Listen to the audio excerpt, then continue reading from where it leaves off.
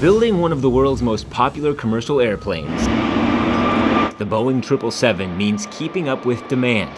That demand has resulted in the 777 program recently increasing their rate of build to 100 airplanes per year. This is the ASM booth with the right-hand wing. An achievement that couldn't be done without the work that happens here.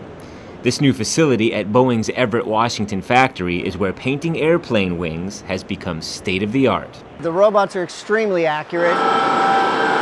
That's right, robots.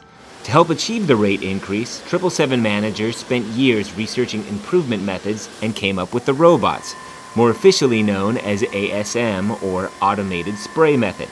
The basic principle keeps the wings in one location during the entire painting process and requires significantly less resources and manpower than the previous method. About 40 painters, and we used about 4 booths that we worked in, and we had a lot of crane moves in and out. You're taking a process that would take hours, and it literally lasted minutes.